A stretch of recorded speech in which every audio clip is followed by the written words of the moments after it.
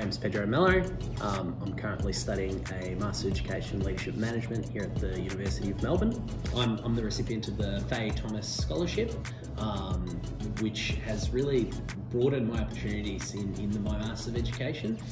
Through the Fay Thomas Scholarship, I've gotten the chance to take on a unit in regards to international policy, and it's meant that I get to go on a European study tour where we're going to get the opportunity to visit a bunch of schools across different areas in Europe, and then also look at the development of educational policy in Europe through the European Commission and the European Parliament. And I just really saw it as an opportunity to further my ability as an educator through my Master's of Education in Leadership Management here.